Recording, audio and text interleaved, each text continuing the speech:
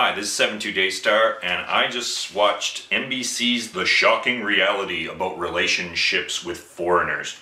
And this is not the first time I've seen a video like this. I know some of the foreign community here in Korea are reacting quite strongly to this because perhaps they've only been here 1 or 2 years and this is shocking to them. But it's not shocking to me. It's not something I usually talk about because it's kind of a bummer.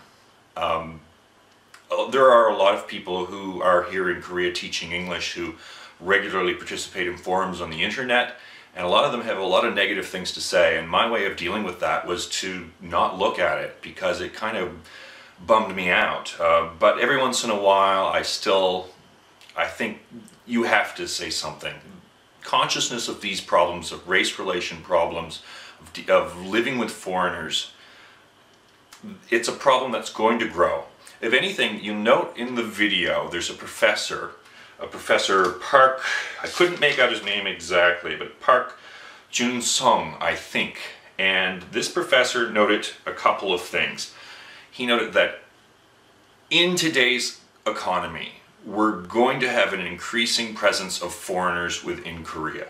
So it has to be dealt with in some way, hopefully in a rational way. And this article on MBC's Shishi-Gak-Gak show is not a step in the right direction. This sort of mischaracterization of the foreign community as trying to victimize young Korean women. Now, let me add this. Yeah, of course, there are young men in Korean who like to try to, for a polite term, date pretty young Korean women. Why is that surprising? Who would be surprised by that? Now, some of those guys are prepared to sweet talk in order to get what they want. Some of those guys are even prepared to lie in order to get what they want.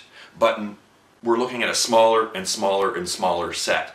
To use the extreme, and the extreme in this article is those who infect their partners with HIV, or abandon them when they're discovered that their girlfriend is pregnant, and this was the blatant quote, assuming this is a good translation. From what I could read from the Hangul, it did look like a good translation.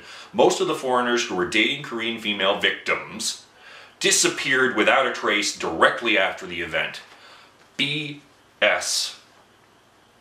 As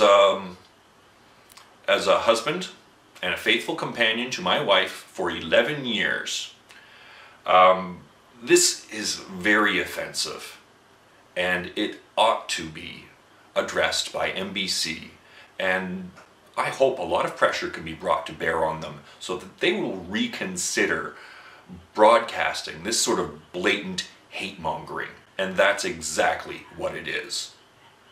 72 Daystar out.